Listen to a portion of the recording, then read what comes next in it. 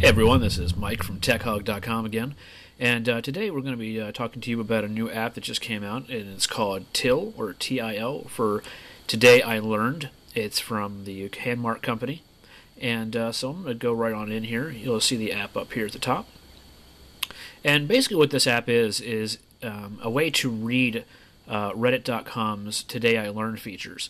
And what it does is it pulls the feed more or less off of the website and puts them into a really easy to use list.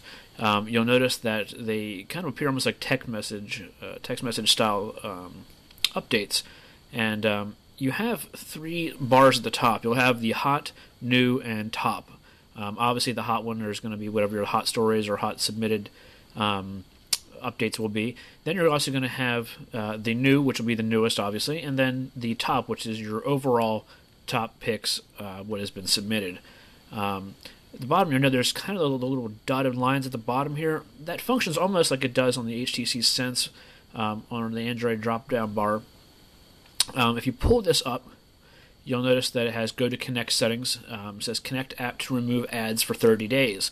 In order to achieve this, if you go here, you can see how it says Reddit.com and Facebook. And if you connect both of these accounts, it'll eliminate the use of the ad features that usually come across the top. The third one is this ad here, where basically all you got to do is just share the app on Facebook. So basically what it is it's a little plug for them.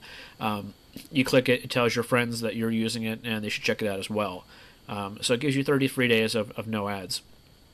And basically, when you have the Facebook feature turned on, so let's say that you find a story that you might find humorous, you might find intriguing, or you might find that you learned something.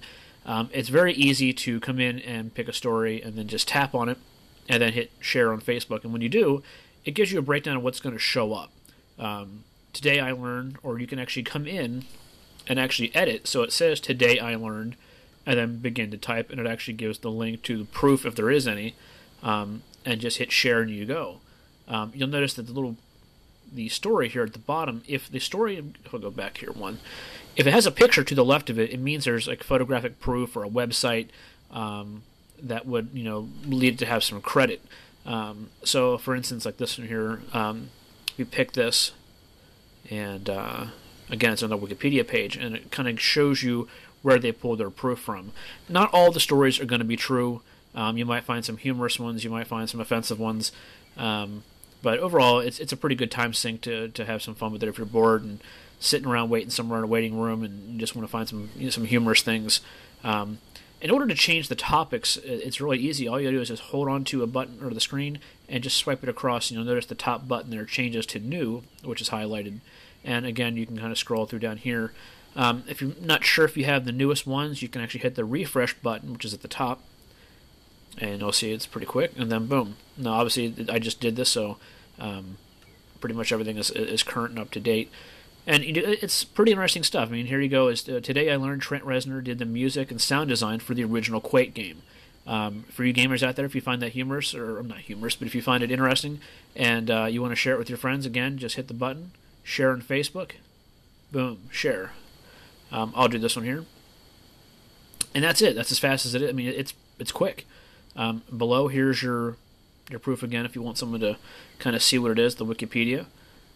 Simple back button, and then your top stories. This little button here, it brings you to your Connect settings, and that's pretty much it. It's a really simple, easy-to-use app. Like I said, it's from the Handmark company.